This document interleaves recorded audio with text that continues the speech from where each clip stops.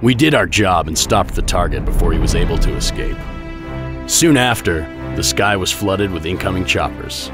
Our troops invaded the city like an avalanche runs down the side of a mountain and started to clean the mess that we left behind.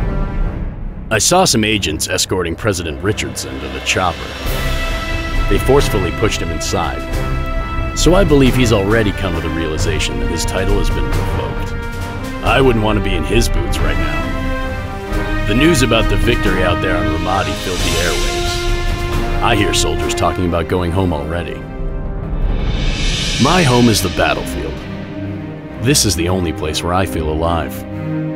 My duty, on the other hand, is to destroy it every time this surge of life runs through me. Pretty ironic.